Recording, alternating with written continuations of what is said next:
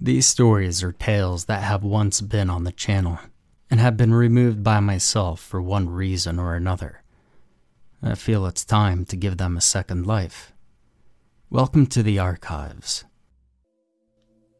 Item number SCP-1471. Object Class Euclid. Special Containment Procedures. All mobile devices that have SCP-1471 installed are to be confiscated and analyzed for any potential leads to other possibly affected devices. Afterwards, affected devices are to have their batteries removed, be assigned to designation, and be placed in Storage Unit 91 at Research Site 45. All online application stores for mobile devices are to be monitored to prevent any inadvertent sales of SCP-1471. Suspected devices are to be targeted using self-uploading malware in order to disable the device until it can be seized by field agents. Description: SCP-1471 is a free 9.8 megabyte application for mobile devices named Mallow version 1.0.0 in online application stores.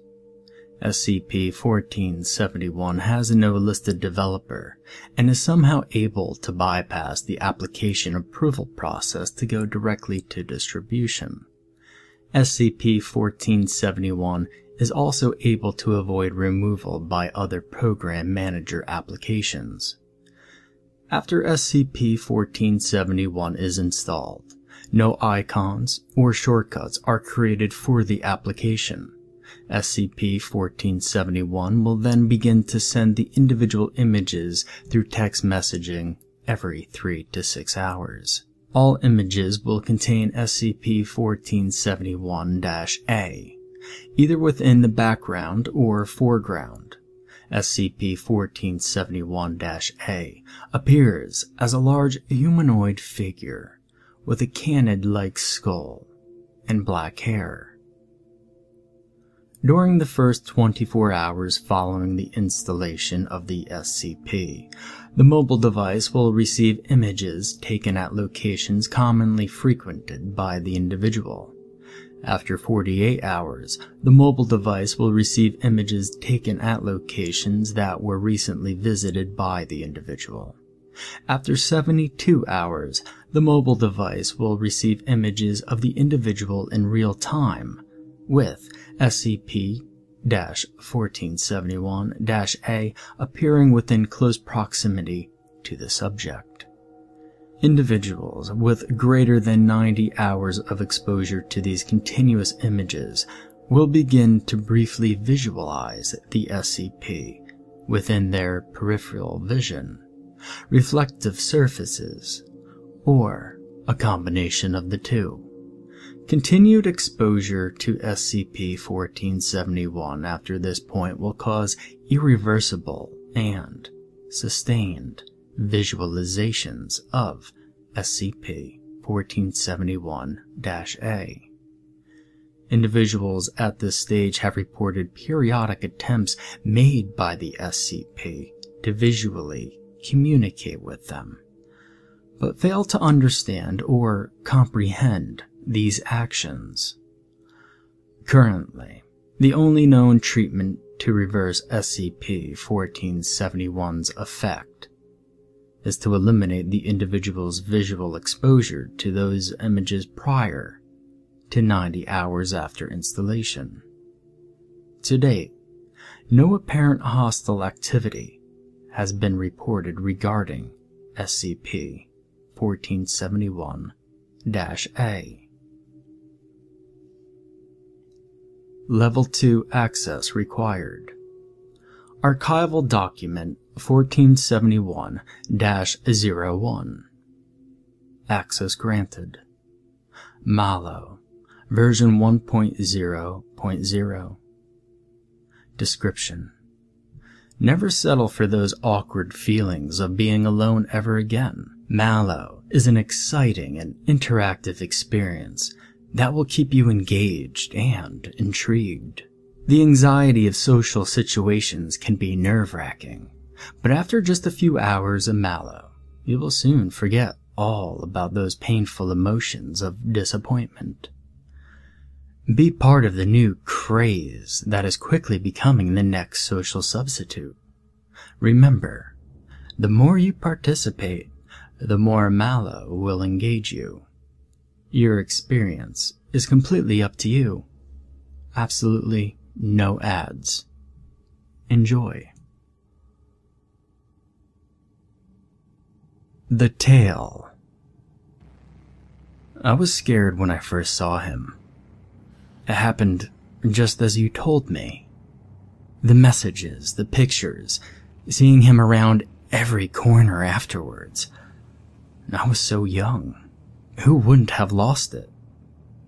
William sighed. By then, he was over the creature following him. It wasn't like it was going to go away, no matter how much he begged or pleaded or attempted to bribe. He knew that the best and only situation would be just to get used to Capone being there. At least he had the solace of knowing he wasn't going insane. Believe me, William, I know many people have reacted the same way. Fear is a more common reaction to the unknown than you'd think. Dr. Laura Brenz consoled him. These cases weren't exactly common, but they were commonly known. It's not even that I'm afraid of him anymore. I mean, listen, he makes me jump when I see him in the morning. I don't think I'll just ever get used to that. It's the bad connotations he has, William rebutted.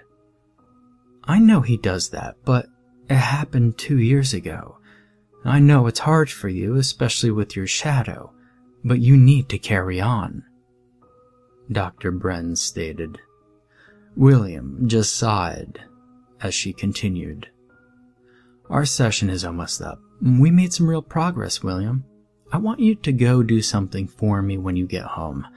Do you have any homework or anything? No, I did it all on my break. Good. When you get home, I want you to think back to your first experience and write as much as you feel comfortable sharing. Is that all right? Yeah, all right. Thanks for seeing me. It wasn't too long a drive from the doctor's office to home. 5, possibly 10 minutes if there was a train. He always saw the creature through the rear view mirror when he drove, riding in the back seat. It looked innocent in its own alien way, waving to William as he saw it. Despite everything, William found himself talking to it, like one would talk to a dog or a cat about their day when they're alone. It seemed to listen when he talked, and after a while, he could swear that it understood. It's hard to tell with a face like that. So, all there was to go by were various head tilts and waves, and even then, he had to teach it how to wave. At least I know you're interested. Drop the backpack near the door, go to the patio, wave to Capone from the mirror, fridge, drink, chair, and crash. William's afternoon routine was more clockwork than it should be. He thought back to his session with Dr. Brenz. She wanted me to try and recapture the experience when I first saw him. William mumbled as he grabbed a few sheets of paper and a pen, and bit by bit, he pieced together the sequence of events that led up to this point. I've had Capone with me ever since I was 15 years old. I remember that my 20-year-old sister, Sarah, brought up an app that she downloaded earlier at the dinner table one night. She had no idea how it does it, but hazarded a guess that it tracks you through your phone's GPS and sends you pictures of places you've been, with a really cute monster placed in the photo to make it look like it's following you. It didn't seem that weird. I recall that Google Maps could get a decent ground photo at the time, so just add Photoshop to that and you'd have a gimmick.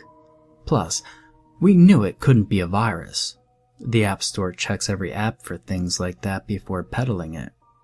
The only thing I found legitimately off about it at the time was that it was both free and adless.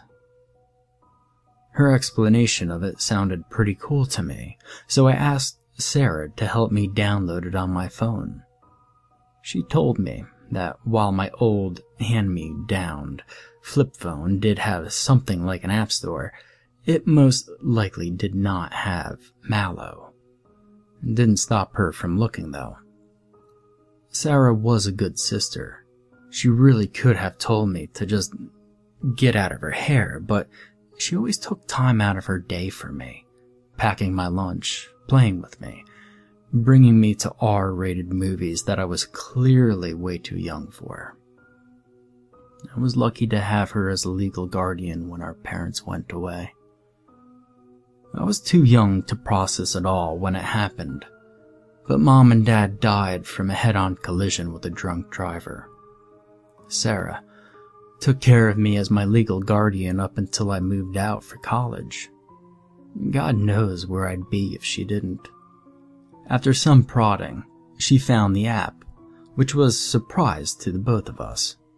It was obvious that my phone didn't have any kind of GPS, but neither of us had even thought about it until much, much later. Soon enough, I received my first picture. I'll never understand the way Sarah saw the world, if that was her idea of cute.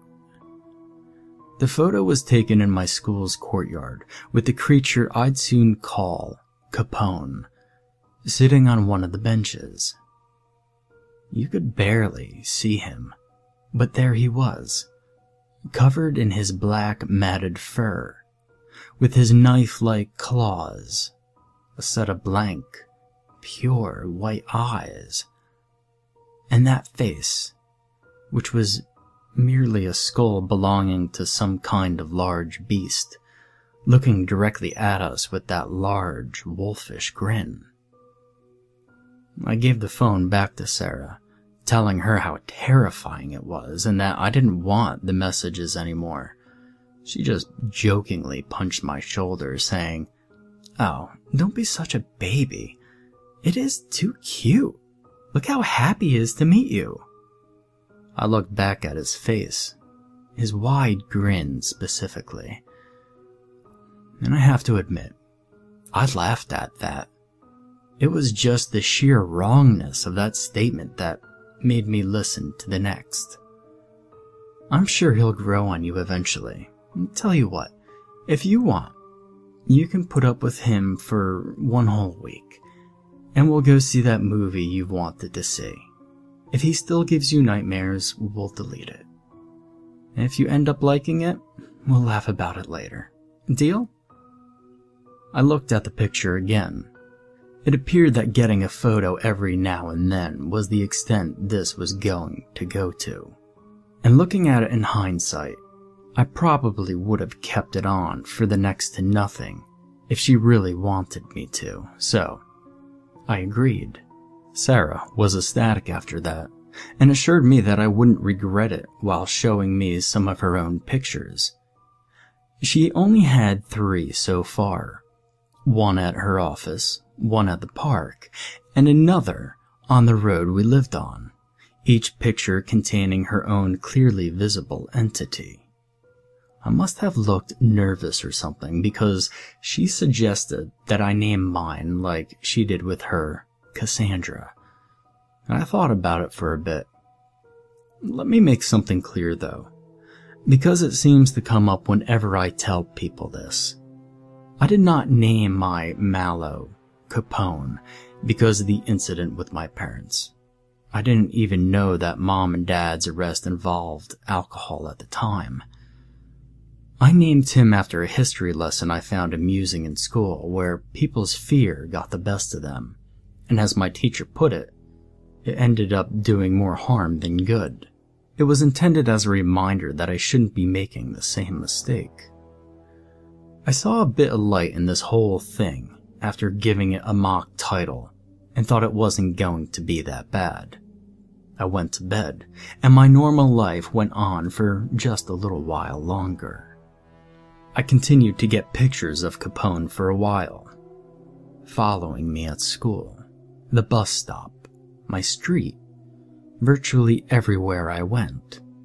It wasn't until the third or fourth day when I got called in from class. I was thinking that I was in trouble for something, even if I didn't know what. But as soon as I saw Sarah, that feeling was stifled. She looked very shaken. The instant she saw me, she immediately yanked my arm and brought me to the car. Sarah was not looking good at all. She kept asking questions about Capone. Things like if I ever saw him, or if I received any photos from him with me in the images. I haven't checked anything from today, but when I checked, there were 2. I remembered exactly when and where those messages were taken, because during them, I made a mental note that I got some texts from Capone.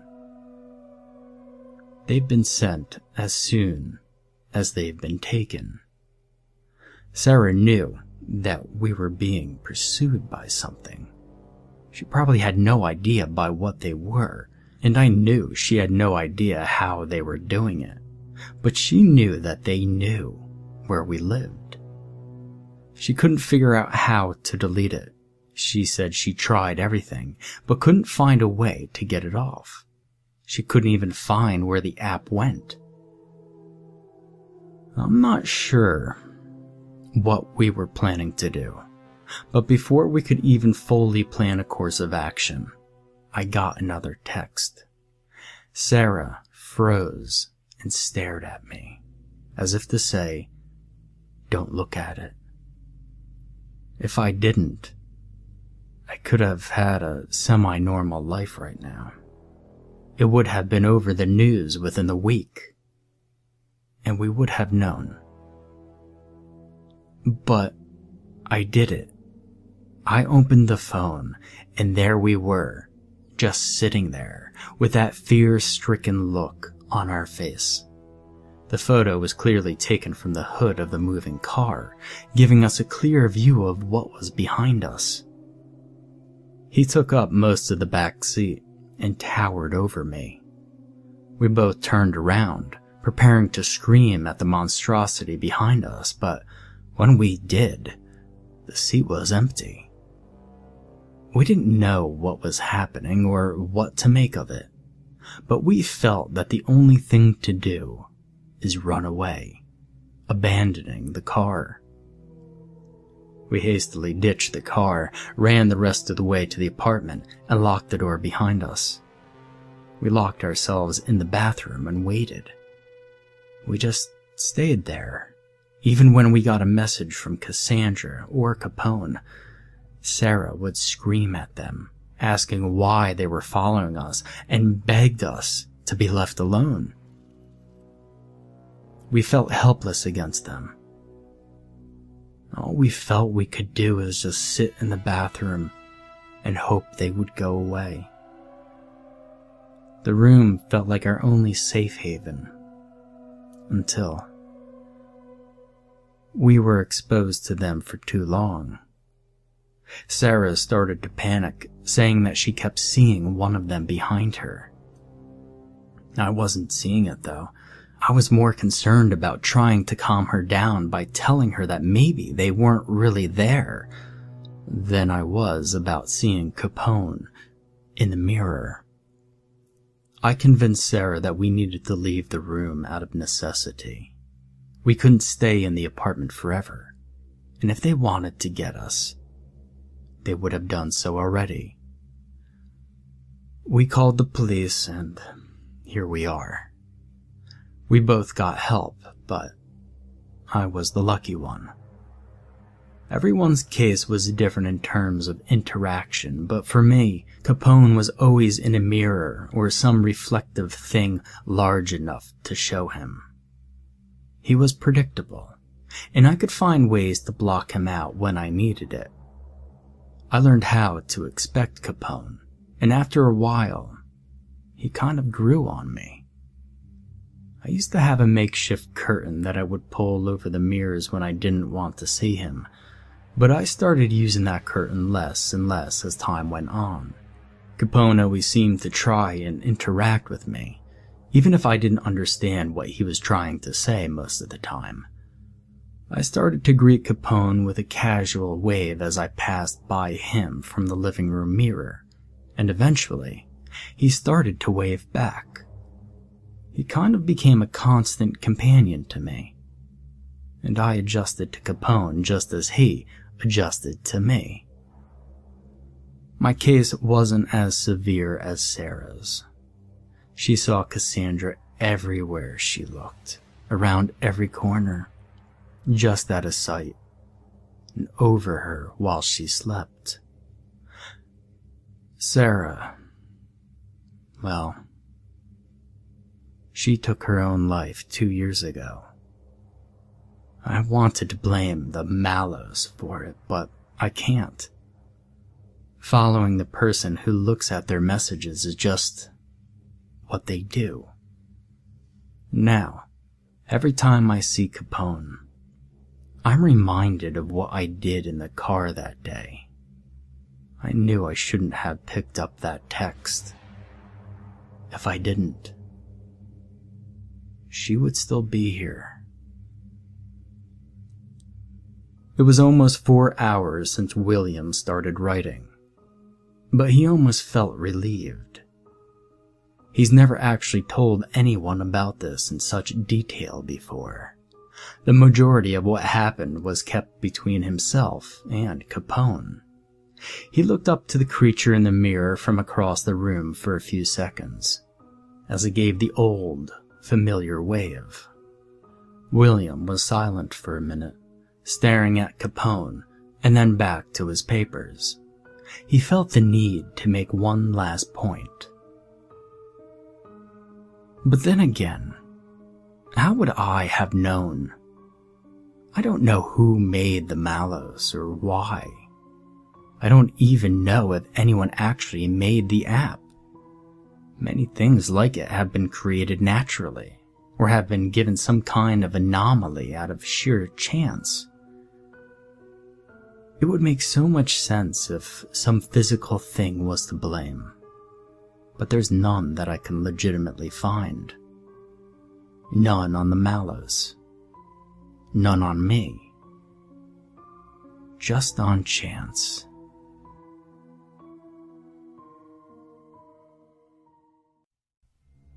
SCP-1867. Object Class Safe. Special Containment Procedures. SCP-1867 is to be kept in a 40 by 70 by 30 centimeter aquatic specimen tank. No additional security measures are necessary. SCP-1867's environment and the care thereof are identical to that of non-anomalous members of the species. Recovered items relating to SCP-1867 are to be placed in Secure Storage Vault 16. Access to these items and to SCP-1867 itself is, with permission, of an appropriate Level 2 staff member. Description: SCP-1867 is a nudibranch of the species Nembrotha, which is a variable neon slug. It measures 4.6 inches in length. There are no physical differences between SCP-1867 and any other member of its species. SCP-1867 is sapient, incapable of telepathic communication with individuals within 5 meters.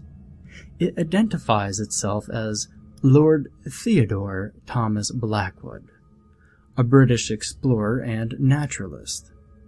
No such individual appears in any municipal records. SCP-1867 speaks with terminology and style appropriate to late 19th century England, and is generally friendly and cooperative with researchers. SCP-1867 makes repeated claims of past exploits and accomplishments, including service in the Second Opium War, expeditions to remote regions of the world, and encounters with various rare creatures and peoples. Despite the questionable validity of many of its claims, SCP-1867 has shown in-depth knowledge of geography, zoology, botany, archaeology, anthropology, and linguistics related to its claimed regions of exploration, as well as more esoteric fields such as obscure mythology, mysticism, and cryptozoology. However, SCP-1867 does not seem to realize or willfully ignores any events or information dating after approximately 1910. When requested to give proof of its exploits, SCP-1867 provided an address in England, claiming that it would be more than willing to donate its collection. Investigation of the address led to the cottage owned by one Mrs. Redacted, who claimed to be keeping the house for Lord Blackwood. Further questioning failed to reveal any details of SCP-1867's nature or origins beyond what information SCP-1867 had already provided. Mrs. Redacted died of a heart failure 5 days after the Foundation agents began investigations. Investigation of the cottage revealed an underground vault containing over 3,000 artifacts, zoological and botanical specimens, a library containing over 5,000 items, and a functioning, if outdated, laboratory. All materials within collection were removed and relocated by the Foundation over the course of 3 weeks. The Tale. May 14th, 1883. I received the most curious missive in the post this morning. It had been 4 months since I returned to England, having nearly lost my life in endeavoring to become the first man to reach the summit of the foreboding and deadly Mount Everest. I have spent the time since in research and recovery here in London, nursing my wounds and documenting my memoirs of the harrowing trip up the mountain and my nearly fatal encounter with the creature I found there. A tale which, I fear, may never be told outside these diaries, and I have not planned to embark again for distant shores until after summer has passed. That has changed, I fear, as the result of today's letter. It was a formal affair, written in a folded card like a wedding invitation, sealed in the finest envelope, and I present it to you below. To Lord Theodore Thomas Blackwood, CBE. Colonel Joseph d'Infante, l'Armée de Terre of the Republic of France, does hereby cordially invite you to participate in a hunt of a great and terrible creature that threatens the lives of thousands. The Tarasque, a creature great and terrifying, of late believed to be legend, has arisen and threatens the security of the land and province and of France itself. Colonel d'Infante has been authorized by the President of the Republic to pay a sum of 5 million English pounds to the man or men who shall slay this infamous beast. RSVP in care of Colonel d'Infante, number 22, Kensington Road, Knightsbridge, London.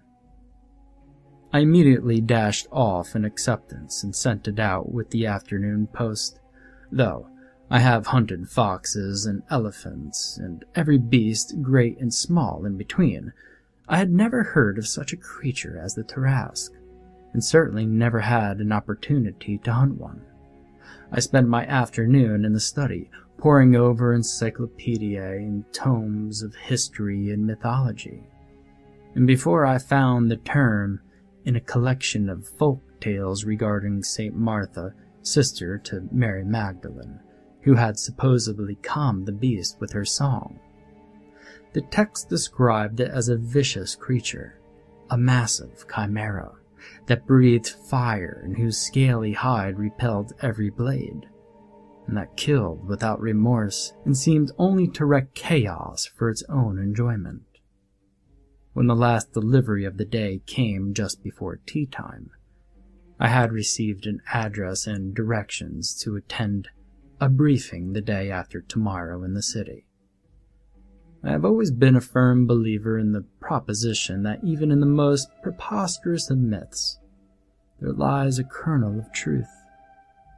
Whether an ancient behemoth that breathed fire was bringing ruination in the south of France, I knew not. But I knew that the army and that the president themselves were concerned enough to seek out a man such as myself, and were willing to offer a bounty that would finance a score of proper expeditions for the killing of a single beast. On Wednesday, I will learn why. May 16th, 1883. Today I attended Colonel de Infante's meeting, held in a private room in the city, at the club owned by Messrs. Marshall, Carter, and Dark. Lest the reader question my morality, I assure you that I am no member, dues paying or otherwise, of that association. I find their stock in trade offensive and deplorable, and their clientele even more so. But on this day, the windowless establishment was free of its usual throng of libertines and bohemians, replaced by a handful of officers and men in the uniforms of the French, a handful of our own soldiers guarding the door. Servants and waiters, apparently relieved to be in our company rather than that of their usual employers, offered drinks and hors d'oeuvres to their guests. Besides myself, there were 3 guests of honor at the meeting. There was an American, Mr. Roosevelt, a young man who made for himself already quite a name as a hunter of big game in the American West. There was Mr. Dukov, a Russian I knew of by reputation as a scientist and a historian.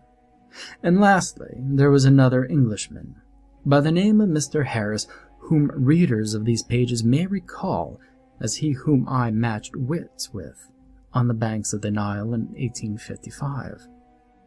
I will spare the reader the excruciating details of our past intercourse.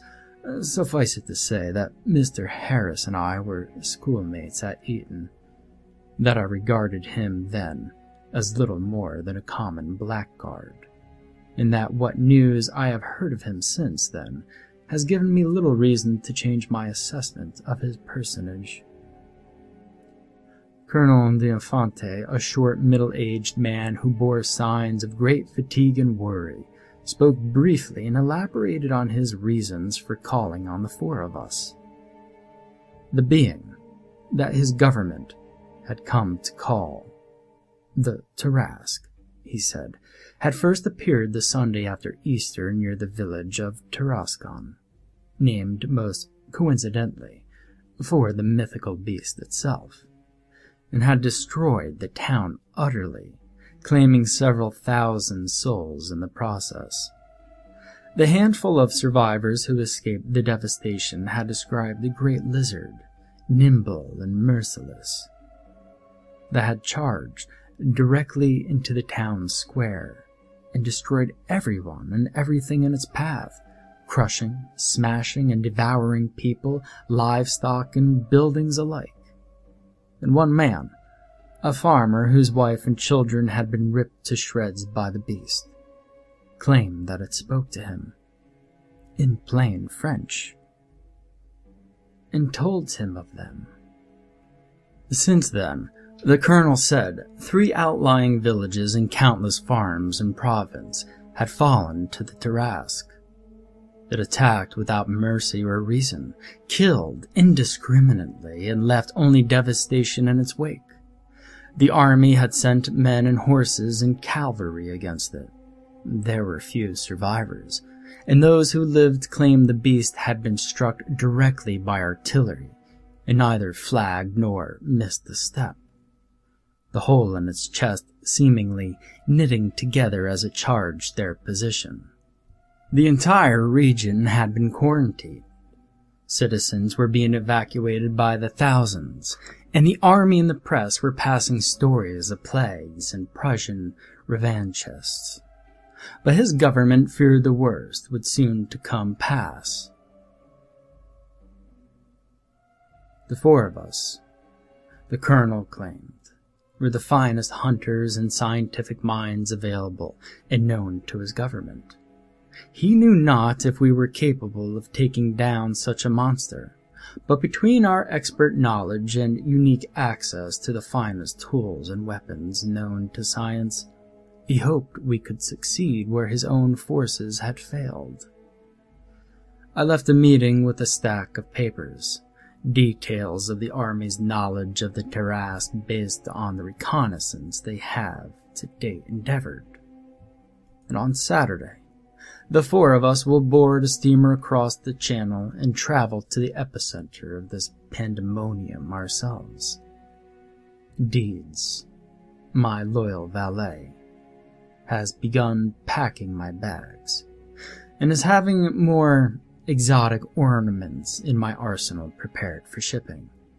And I do not anticipate working with Mr. Harris any more than I anticipate shaking hands with the devil.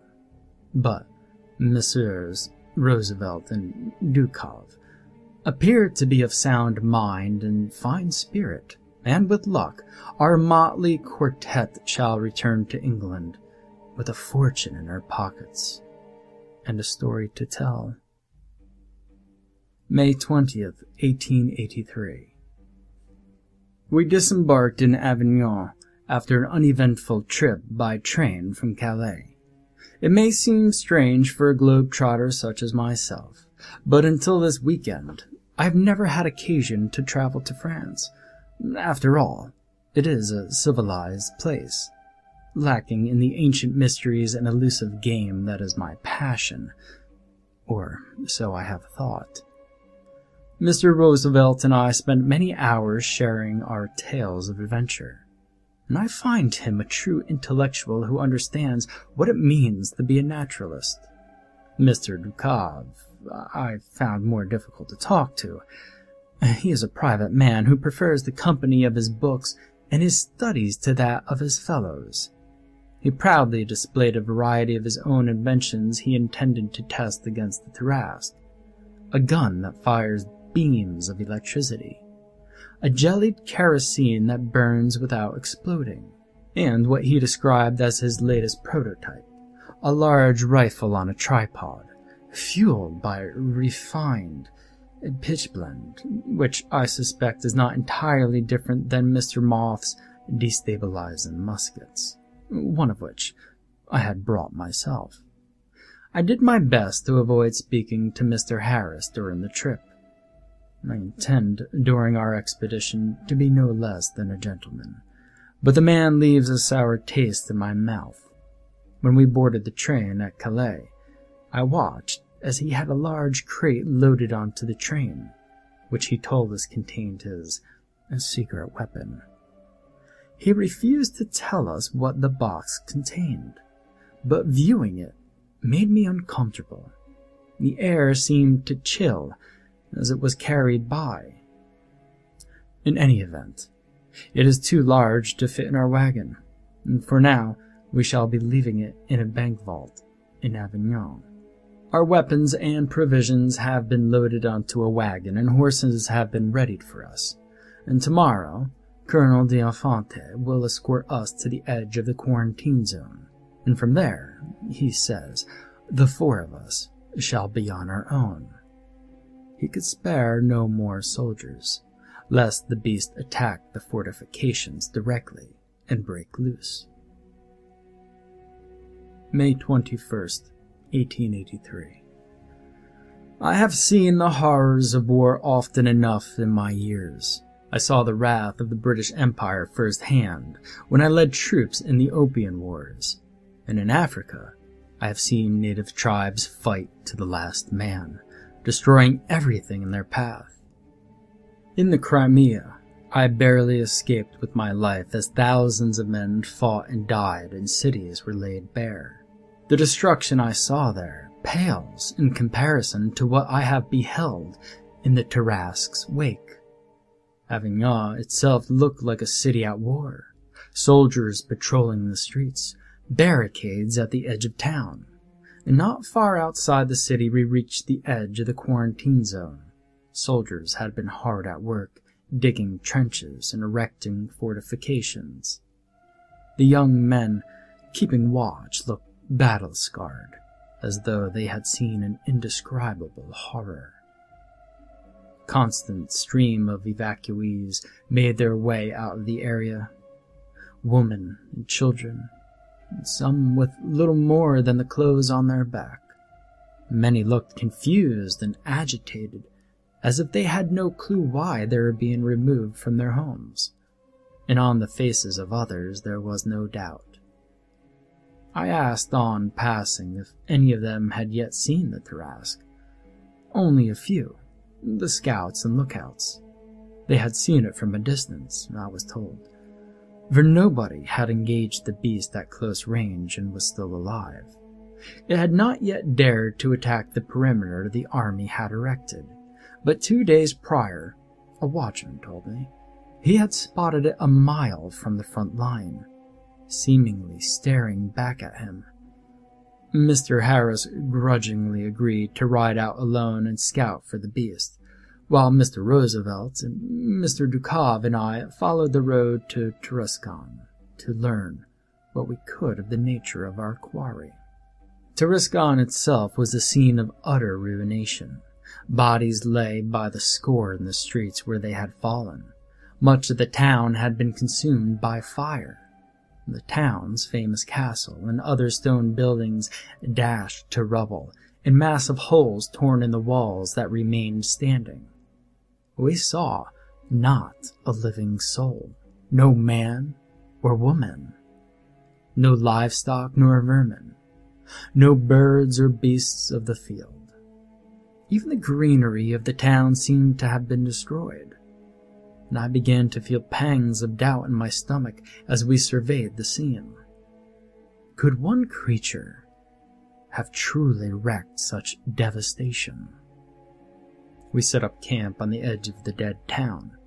Mr. Harris returned by evening and informed us he had spotted the Tarasque in the southwest, near the village of Bellegarde, in the act of destroying a farmhouse. Its route, he said, had not been difficult to trace, for a swath of barren land seemed to lay a trail, and even the grass itself was not safe from the Tarasque wrath.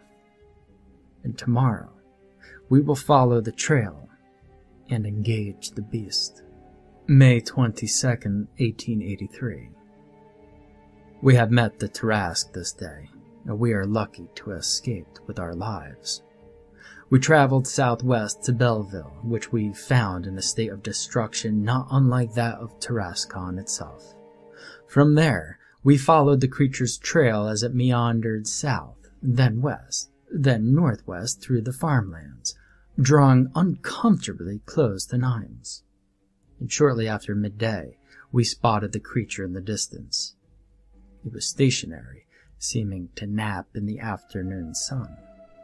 It was a massive thing, longer than a whale and taller than a giraffe, and it looked to outweigh either.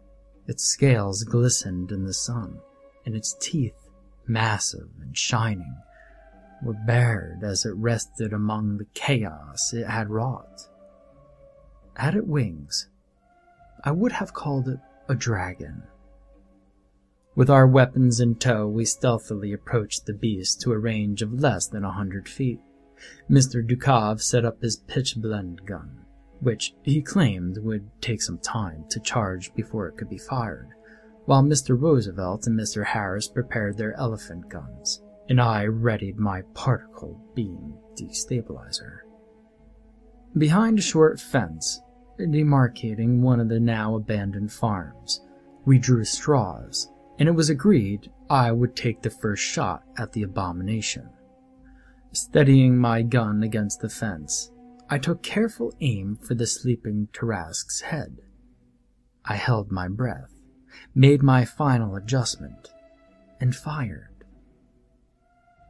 The shot hit square and true, and we watched with delight as the top of the Tarasque's head was shorn clean off. The beast slumped to the ground, and I breathed a sigh of relief.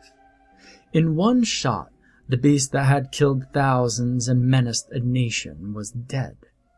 Mr. Harris let out a cheer, and the dead beast came back to life.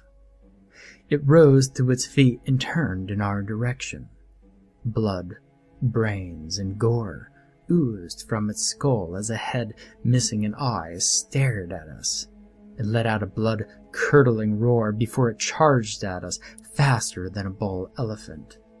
Mr. Roosevelt and Mr. Harris barely had time to fire a round each at the beast before we were forced to scatter. Harris tossed aside his elephant gun for a smaller repeater he had been carrying, and discharged a magazine in the Tarasque's flank. And we watched in horror as the wounds it took sealed themselves within seconds. Mr. Ducov was forced to shut down his pitchblende gun before it could finally charge, and fired his electric rifle 3 times into the monster's open wound, stunning it for long enough for us to reach our horses. By the time we were on horseback, the beast was up again and charging us, and flesh and bone was knitting anew over the open cavity in its skull. I fired the particle destabilizer again at its foreleg and took it off entirely, hobbling it as it tried to chase us on 3 legs. We rode in 4 directions and agreed to meet behind the quarantine line. I saw the beast attempt to take off in pursuit of Mr. Roosevelt as the stump of its leg began to grow and take new form, but he was able to elude the Goliath, and by nightfall, we were among the soldiers at the barricade, our pride injured, but otherwise in good health. May 28th, 1883. Luck and Providence have provided, well, thus far. The Tarasque has made no effort to escape the quarantine area, and has proven content to ravage the abandoned farms of Provence and feed liberally on the animals and plants left behind. After our second attempt to attack the Tarasque on the 23rd proved no more successful than the first, we have come to a conclusion that the beast cannot be killed simply by gunshot or electrification, or setting it aflame, for the rate at which it heals its injuries is so great, and its tolerance for pain and mutilation so high, that even the mighty broadsides of the Royal Navy would have little chance of destroying it before it could take their lives in trade. To slay the Tarasque, we determined, we would have to immobilize it and deal such destruction upon it, it would be utterly annihilated before it could be freed. We discussed for several hours how such a thing could be achieved, before an old sergeant who had been manning the night watch begged our ears. The sergeant had, he said, fought in Vietnam when the natives were attempted to rebel against the French in '68, and had seen them make use of a trap that was elegant, easily disguised, and deadly. And Mr. Roosevelt and I talked over the fine points of the idea well into the night, and the next day the 4 of us traveled into the field to lay our trap. We prepared our trap in the fields near Gravesend, a village between Tarasque and Avignon, that the Tarasque had yet to lay waste to, and where the water table was amenable to our task. By careful observation, we had judged that the beast stood about 9 feet at shoulder, 6 feet wide, and 30 feet long. With the help of a few soldiers whom Colonel D'Infante had grudgingly conceded to parting with, we dug a long trench in the field, wide and long enough to contain the beast, and deep enough to stop the beast from climbing loose before the damage could be done. In the bottom of the pit, we mounted steel rods, sharpened to a fine point, by the hundreds, each tipped with a noxious poison which I acquired in the Orient. Running lengthwise through the center of the pit, we built a wooden bridge, large and sturdy enough to accommodate a man on horseback, but not so sturdy that it would not break and shatter under the weight of the Tarasque. 4 days we were involved in the earthwork. The digging done, we laid a net across the top, and it was covered with grass and leaves. And from a distance, it looked to all the world like an ordinary patch of open land, beneath which laid doom. Mr. Harris had spotted the Tarasque not 2 miles from our location, and tomorrow we will spring the trap. Mr. Roosevelt has agreed to act as bait. He will approach the Tarasque on horseback and attack at once with his elephant gun, and once it gives chase, he will lure it to the pit. He is to gallop across the bridge and lure the Tarasque to follow him, and when it attempts to do so, it will surely fall into the pit. Messrs. DuBois and Harris and I, lying in wait out of sight, will then join Mr. Roosevelt at the pit's edge and unleash the full fury of our armaments onto it, our rifles and shotguns, the particle destabilizer, Mr. DuBois' electric rifle, and provided it has charged safely, he shall make his first firing of the pitch-and-blende gun. Once our armaments have been exhausted, we shall pour 4 barrels of Mr. DuBois' jellied kerosene into the pit and ignite it. And Providence withstanding, nothing shall be left of the creature but ash and bone by sundown tomorrow. May 29th, 1883. Success! The plan went off without a hitch. It was afternoon before Mr. Roosevelt could coerce the Tarasque into pursuing him, but sure enough the reptilian behemoth fell into the pit, impaled upon the spikes, and was stuck while the 4 of us rained destruction from above. The monster let loose a screech from the pits of damnation itself as bullets and explosives tore its flesh loose bit by bit, and jellied kerosene burned slowly and stopped it from regrowing. Mr. DuBois warned us to avert our eyes when he finally fired the pitch-blende gun, and his warning was justified. The blast was bright enough to blind, and a massive plume of smoke and fire erupted from the pit after he had pulled the trigger, seeming to blossom into a mushroom above us. By the time the fires had died down, a charred skeleton was all that remained. We have separated the beast's massive skull, blackened and perforated, from what remains of the monster, and a handful of soldiers who reported after the blast are hard at work filling the pit with earth. And tomorrow we shall bring the skull back to Avignon and collect our reward. May 30th, 1883. Disaster. We were hailed as heroes by the army when we arrived in Avignon with our prize. In the morning light, the Tarasque skull seemed whiter than it had the night before, and more charred flesh stuck to it than it had seemed when we dragged it from the pit, though surely it was little more than an illusion. The 4 of us posed for photographs, and Mr. DuBois asked to have his photograph taken, with his head in between the massive jaws of our fallen prey. Well, imagine our horror when the jaws snapped shut, severing Dukov's head neatly at the shoulders. The skull of the Tarasque rolled loose from its place on the stage and snapped again, taking another chunk of his body. And the soldier screamed and fainted as it seemed to be growing a new coating of flesh and scales over its charred exterior. We watched, shocked, as the honor guards fired a volley at the skull. The chips it took off seemed to replace themselves instantly, and I was dumbfounded as sinew and muscle seemed to spread across the creature's bones and knit into shape.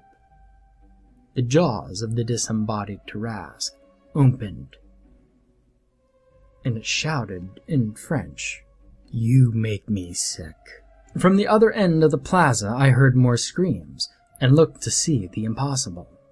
The rest of the Tarasque, covered in earth and grime, held together by a few lonely strands of muscle, and the headless carcass lurched through the square with uncanny speed, trampling men in its path, ignoring gunshot and cannon fire as it made to rejoin its body. From the corner of my eye I saw Mr. Harris take off running. Mr. Roosevelt noted he was headed in the direction of the bank vault and his secret weapon, as the skull of the Tarasque seemed to be making its way towards where I stood. I gave Harris chase. We found Mr. Harris having dragged the crate out of the vault into the lobby. Hurriedly prying the boards loose, soon the crate fell away, revealing a stone coffin that looked truly ancient. It felt as if all the heat fled the room when the sarcophagus was exposed, and I forced back a shudder as I beheld it. 3 chains with massive locks held the lid in place, and the lid and casket itself were covered with hand-carved ruins that looked to be Sumerian. And I confess that I have not taken the time to learn the ancient languages of the Mesopotamia, but I felt the distinct sense of wrongness emanating from the box as Mr. Harris drew a ring with 3 keys from his coat and began to unlock the seals, one by one. I begged him to stop this madness and flee while we still had the chance, and he insisted that once open our victory would be secured. Mr. Harris pushed the lid aside and barely had a moment to regard his secret weapon, in the flesh, before an olive-toned arm, sword in hand, lashed out from within the box and sliced his head clean off.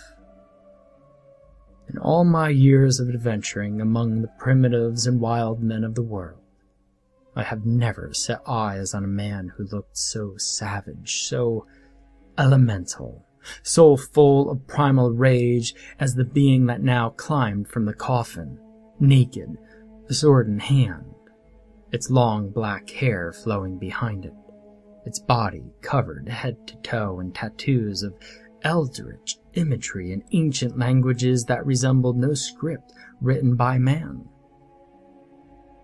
Sherman, the American general, is said to have told his enemies, begging for mercy, that they may as well appeal against the thunderstorm.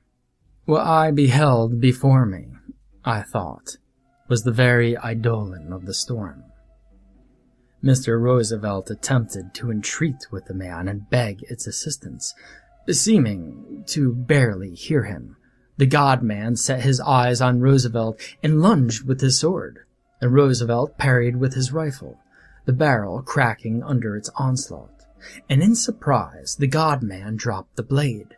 Roosevelt picked it up and attempted to return the blow, and in an instant the God-man somehow held another sword in each hand. Mr. Roosevelt did his best to fend off his assailant's onslaught, but found himself cornered. Though I am loath to intervene in a fair fight between 2 honest men, I could not bear to see Mr. Roosevelt cut down in the midst of this pandemonium, I drew my pistol and emptied its cylinder, discharging 5 rounds into the godman's head. Though it should have been dead, the olive-skinned destroyer turned and stared me down. Like the Tarasque, even with half its face gone, it seemed ready to kill. Dropping one of its blades, it moved its hand rapidly through the air and tossed something at me faster than I could react. And in an instant, I could not move my arms. The man had somehow materialized the bola, a weapon used by the cowmen of South America to immobilize fleeing animals, and it had tied itself securely around my chest. Another flick, and a second bola struck me around the legs, and I was down on the ground. He approached to land the killing blow, when behind me I saw the outer wall of the bank shudder and give way, and heard that offensive roar, the cry of the Tarasque. Nero scratch upon it, as I entered the building in search of its would-be slayers. And the godman caught sight of the Tarasque and lost interest entirely in Mr. Roosevelt and I. And this, I thought, must be why poor Mr. Harris considered him his secret weapon. This avatar of rage lived to fight, and in the Tarasque, it had the ultimate rival. To describe the fight that ensued between these two unkillable titans would take 100 pages or more. Mr. Roosevelt and I huddled in the safety of the bank vault, which alone seemed immune to the destruction the two rained upon each other. After the better part of an hour had passed, hundreds lay dead around them, the center of Avignon little more than rubble. The godman was missing an arm and half a leg, an eye, and the better part of his brain, and his stomach had been cut open. In a state where most men would be long dead, it continued to fight, severing even its own entrails and making weapons of them. The Tarasque had suffered as badly.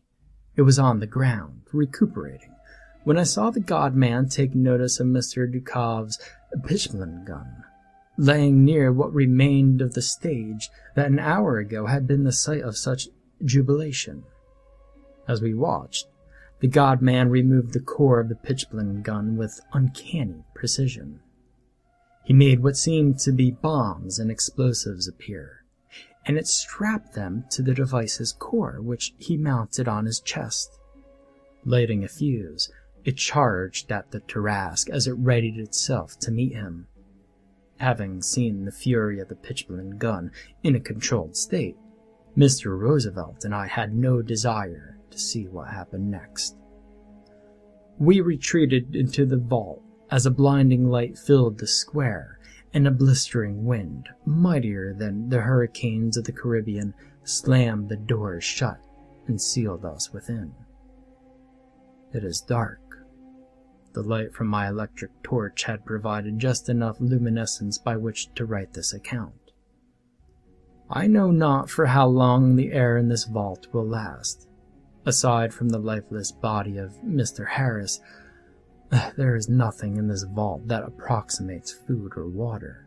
And as Christians and gentlemen, Mr. Roosevelt and myself have sworn not to pursue that dark path unless our lives themselves are on the line.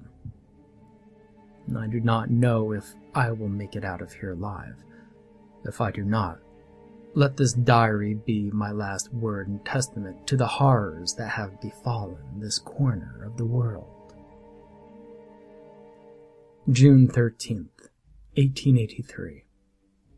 Providence smiled upon us after all in the end. On the morning of the 1st, the vault door opened, and I regarded a major of the army and a company of men searching for survivors. Mr. Roosevelt and I were dehydrated and beginning to suffer from pitchblende fever. Unfortunately, I knew the address of one of my dear friend Henry's associates in Marseille, and upon being transported to hospital, he met us there and provided the treatments necessary to stave off the certain death that the malicious ague carries with it. Colonel d'Infante is dead, I have learned, and at least 10,000 others who were incinerated when Avignon was consumed by flame. Even those who had survived, I learned, have been burned or blinded, and pitchblende fever will likely claim many of them in time. No sign has been seen of the Tarasque or the God-Man since the explosion, nor, for that matter, of the icy sarcophagus in which he had apparently slept until the late Mr. Harris loosed him upon the city. It will take years, if not decades, to restore this ancient region to its former glory. We were two of only a handful of witnesses to one of the greatest disasters to strike France in recent memory, and having been at the center of it all, the army regarded us with great suspicion. We were interrogated several times, at first by soldiers, then by police, and then by politicians. And a man who looked English watched and took notes, but said not a word as we told our story. In the end, we escaped transportation to Devil's Island, but the reward that had been promised was forfeit, and we were sternly warned that neither of us were welcome in France again, so long as we lived. The explosion that claimed Avignon was seen for hundreds of miles, I learned, and the press from Paris and New York were heavily embroiled in speculation. Everything from a falling star to a German superweapon to the wrath of God himself was being proposed as an explanation. We were warned not to share our personal knowledge of the event with others as we were sent on our way. Mr. Roosevelt and I parted ways in Calais. He intends to return to America, he informed me, and pursue a political career, and in that, I wished him well. I returned to my house in London this afternoon, and was informed by Deeds that a postcard had arrived for me this morning. The handwriting in the brief, unsigned note within resembled that of the strange Englishman who had attended the questionings, whose notes I had caught brief glimpses of from time to time. And I present that message to you below.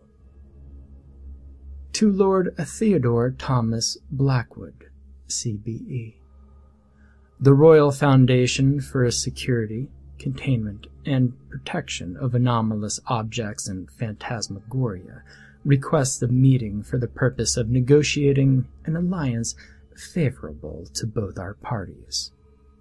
Please call any time, excepting Sundays, at number 19 Marylebone Road, Westminster, and ask to speak to Dr. Thursday. Your discretion is requested in this matter.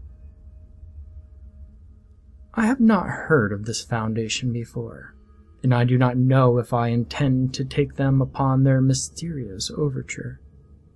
But perhaps I shall hear them out. But I have never been one to serve in one man's employ for very long, and I value my freedom as a naturalist and explorer above all else. We shall see.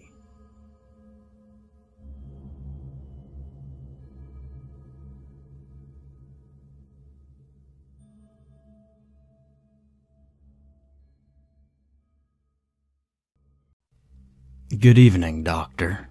No, don't stand up. And yes, I am who you think I am.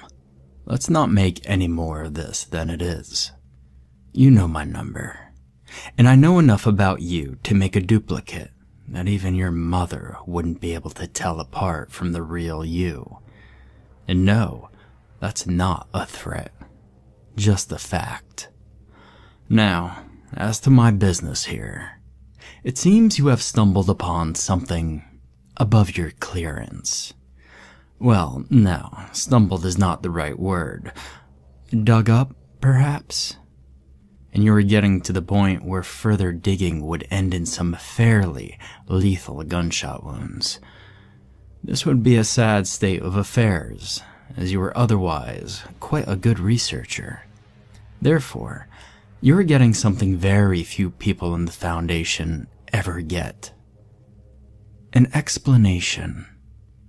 Yes, we were alerted when you first started digging into SCP-001.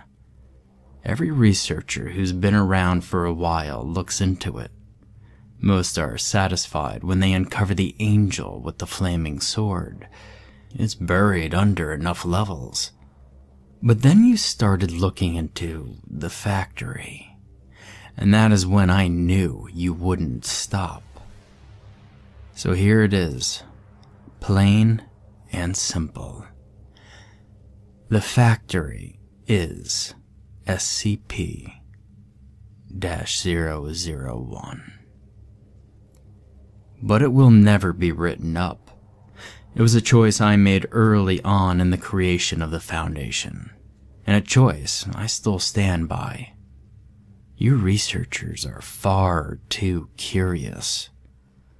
I'm not sure which scares me worse, that we'll never understand the factory, or that one day will. Oh well, I'm sure you're eager to learn more. The factory was built in 1835. Back then, it was known as the Anderson Factory, named after James Anderson, a rather well-to-do industrialist.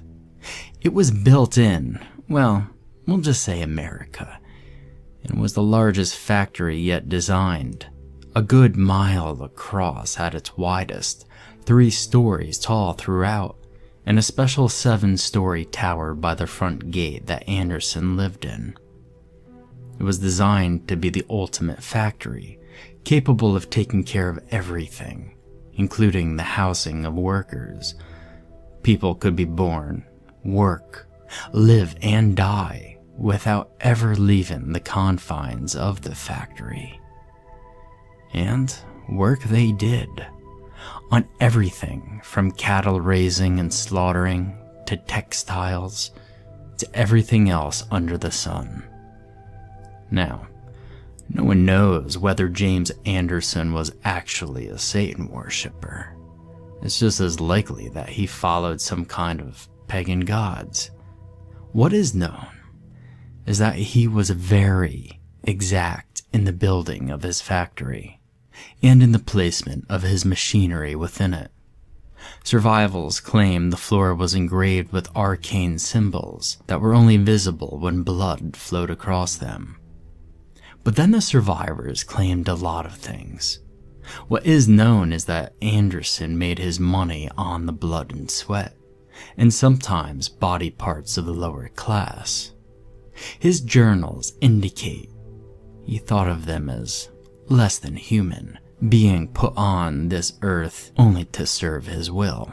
And of course, at that time, no one knew about his predilections, and so people flocked to the factory, a place to both work and live at the same time. Well, of course people wanted in. Never mind the harsh hours, working conditions, sadistic security force, and all the rest. Factory workers were forced to work 16-hour days, work only shutting down on Sundays, between sunrise and sunset. Workers were not given individual rooms, instead sharing rooms with 8 other people, sleeping in shifts of 3. Medical attention was unheard of. If you were injured in the course of your duties, which most people were, you were expected to just keep working. Anyone too injured to work was dragged off by the security, never to be heard from again. For 40 years, the Anderson factory cranked out all sorts of things for people. Meat, clothes, weapons. Never mind that the beef might be mixed with human. Don't care that the weapons were forged in blood. No attention need to be paid that the clothes were dyed with. Well, you get the idea. Rumors leaked out, but the products were so good, why bother? Until someone got out. I never met the brave soul who managed to escape, but she managed to meet with President Grant, and in 1875, he enlisted my aid. At the time, I was, well, it doesn't really matter. We'll say I was military, kind of, and that my people were the same. 150 good men, and some few women, who were often given jobs that weren't supposed to be common knowledge. We'd been cleaning out some Confederate holdouts, and some of the worst things we had found down south. So, we did some research, didn't like what we saw, and went in, loaded for bear. Now, I don't actually remember much about the night it all went down. Most of it blends together in my head. I get flashes sometimes of the people chained to the line, living next to dead and damned hard to tell which was which. Children working underneath machines, the majority of the flesh scoured from their bones by the great wheels and cogs and the other things. No, I'm not all right. I haven't thought about that night for a very long time. The security force wasn't much of a problem. But then Anderson's creations showed up. He'd been taking the injured workers and, well, experimenting on them. Men, if you could call them men, with multiple arms sewn together, some of them combined with animals. Horrible monstrosities out of mankind's worst nightmares. And they kept coming, wave after wave of not quite living creatures. I lost a lot of good people that night. And then we found Anderson's breeding pits. I'm sorry. Even today, more than a century later, the memory makes me see red. When we finally found Anderson cowering in his office, we hung him from his tower window with his own entrails. As he died, he laughed, saying it didn't matter. We could kill him, but his factory, the factory would go on. He was still laughing 24 hours later when we finally cut him down, had him drawn and quartered, and then burned the remains. The entire time he uttered blasphemies that I don't like to think about. We spent a week cleaning that place out, freeing the workers, putting down the things we found in the basements and many lightless rooms. We pulled out things that were useful, stocked them in a house near the gate, tried to make sense of everything. 150 of us went in that hell pit that night, and only 93 came out. By the end of that week, we were down to 71. But the things we found in there, my God. Well, you've been with the Foundation a while. They wouldn't seem as amazing to you, but we found toy guns that shot real bullets, a yo-yo that would flay the skin from anyone it touched, hammers that only worked on human flesh, a breed of skeletal horse that ran faster than anything we'd ever seen, cloaks that seemed woven from the night itself and let men access a shadowy dimension that, well, I get away from myself. We found tools, both wondrous and horrible. And we were faced with the choice. I gathered my highest ranking, well, we'll call them officers, to me, and we tried to figure out what we could do. They all had opinions. The chaplain, he had gone a little crazed. Thought all those objects must be miracles sent from God, holy relics to be worshipped. Marshall and his little toady, Dawkins, thought there was a fortune to be made here, making and selling these things to the highest bidder. And the engine we all called Bass, due to his deep speaking voice. He called these things an abomination, and declared that we should hunt down and destroy everything we could find. And Smith thought we should take this stuff back to the president. The only one without an opinion was the old man, but he never said much of anything anyways. We argued for hours and days trying to work it out. Me, I thought we were sitting on a gold mine, all right. But that we could use these things, these objects, to hunt down some of the scary things we'd run into down south. The other monsters this world had to offer, and use this factory for good, as a place to contain these things. Find a way to make them work for our fellow man, or at least protect our fellow man from having to deal with them.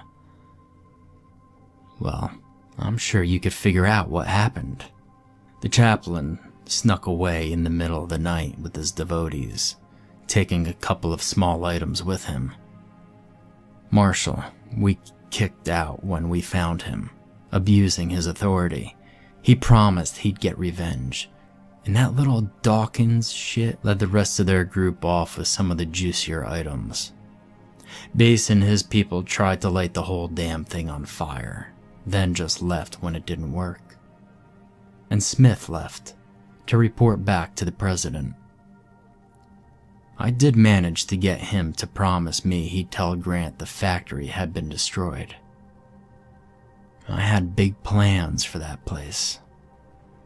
Of course, it was kind of hard to follow through on big plans when you only have 12 other people to work with, but it was a start. And it worked for a while. We had these amazing toys, and finding people to work with us was easy. Back then, going off the grid was as simple as leaving town. We knew what we wanted. We knew what we could be.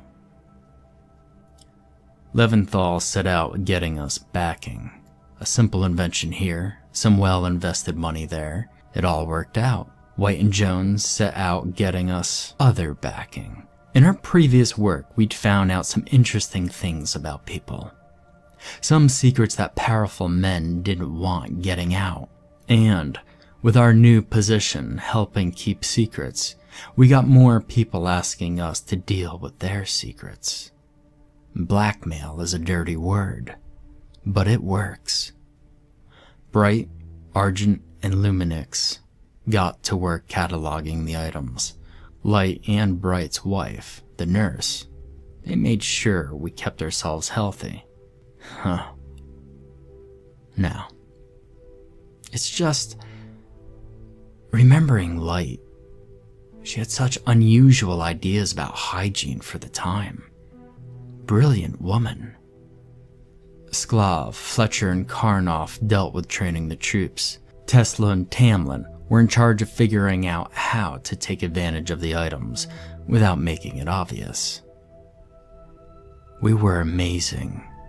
The city we built around the factory, which we took to calling Site Alpha, was self-supporting.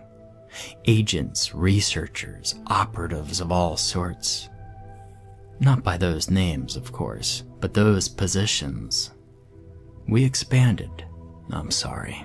I'm an old man. I know I don't want to look at it, but the body lies. The mind doesn't always remember right, and sometimes I get lost in my memories. Things get confused, but the long and simple of it is this. We used the factory. It always seemed to have more empty rooms to store things in. Back then, that was the word for them. Things. No skips them. No. We thought we had the factory tamed. That's one of the reasons I refuse to quit this job. If there's anything I can do here, it's remind people that we will never tame these things. Contain them, yes, But as we saw with Abel, tame them? Nah, never. After a decade or so, we were pretty organized. The 13 original of us were being called by numbers, not names. We knew how to make things work, and if a thing or two vanished inside the factory. Still, in the occasional D class? What? Yes, we had D class back then. Disposables. That's where the D comes from.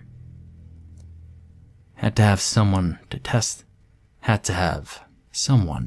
things on. Tesla and Tamlin were both very firm about that. But yes, sometimes we lost people who didn't matter. Adam? Sorry. Dr. Bright was fond of saying it was the factory taking its toll. You can't get something for nothing. 1911 was when it all went wrong. Things, and we'll call them fairies, an entire race of things living beside us. They could look the same as you or I. The only obvious difference was an allergy to iron. Yes, and that's why we called them fairies. And no, you haven't heard of them? Why? Because it's the one time the Foundation wiped out an entire race of things. Root and branch. And I'm the one who did it. We'd been hunting them for some time. We'd run into them a time or two before, come out on top. So when a certain royal asked us for help, of course we were eager to get them in our debt. We've always loved having people in our debt.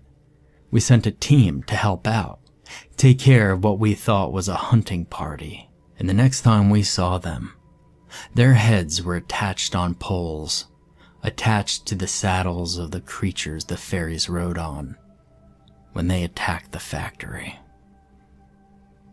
It was horrible. 3 words, but they convey so much. I have never. I'm sorry. Please, just give me a moment. I've never told this part to anyone. You should consider yourself lucky. And if you ever tell anyone any of what I am about to impart on you, I will not just kill you, but everyone who shares your DNA in the worst ways possible. You'll think Procedure 110-Montauk is a walk in the park compared to what I do to you. We lost. The things came and they destroyed us, rode over our emplacements, slaughtered our people, shrugged off our weapons like they were nothing. I watched my 13 go down, left and right, just trying to hold the factory. And I, their leader, their friend, their father figure, godfather to the Brights' 4 young children, confidant, sometimes lover, always the confessor, I ran like a scared little schoolboy, deep into the dark guts of the factory. I was chased by the things, always just one step ahead. I could hear them behind me, feel their breath upon my neck. And I came to a door I'd never seen before. A bronze door, covered in Arabic script of some sort. I've never been one for languages, especially not the curvy bullshit the muscle men use. But I didn't care. They were coming for me, and I threw the door open and dived through it.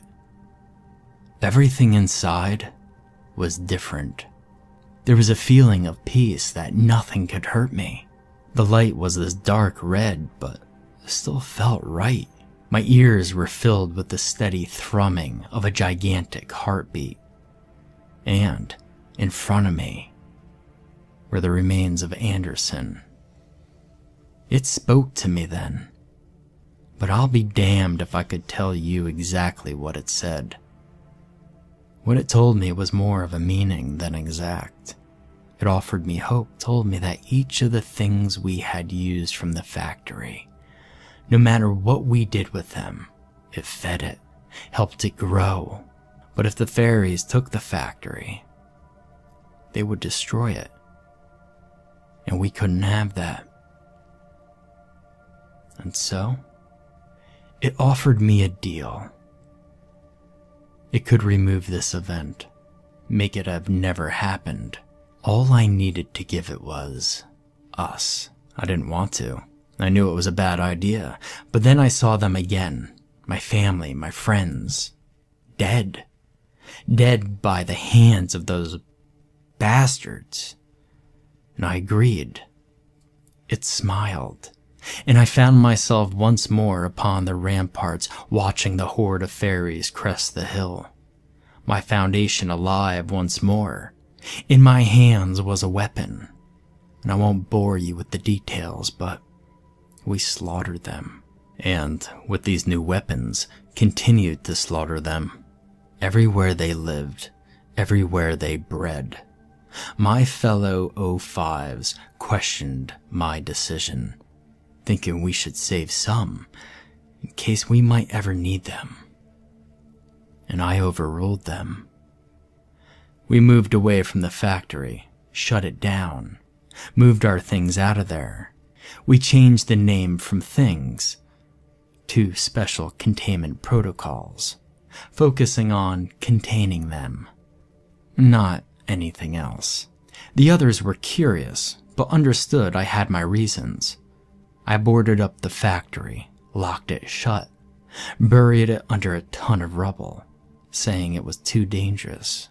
Thought I'd gotten away with it, until I found a thing on my desk. One of the old toy guns that shot real bullets, and it had the factory label on it. I've sent people in from time to see what it might be doing. Last time I sent people in to look, there was nothing there. We keep finding factory items out there. I can't help but to think how many more we don't find. The people who use them and keep it hidden. I think back to the body, telling me how each item used gave energy to the factory. I never asked it. Energy for what? I don't think I want to know. What do we give it? D-class mostly. Where did you think all those bodies went? There's a place. Bodies are left, and they vanish. Everyone thinks I'm a genius for figuring it out, and sometimes, just sometimes, I have to feed it other things. Researchers, agents, and they never know what's coming. It just reaches out and takes them. But in the end, we're doing more good by being here. Whatever the factory wants, whatever it is, we're doing good here. I have to believe that. And now you know. Are you happy? No, I didn't think so. Why tell you? I'm getting old, Everett. Should I die, someone will have to keep feeding it. Maybe you'll be different. Maybe you'll figure out how to stand up to it. But I doubt it.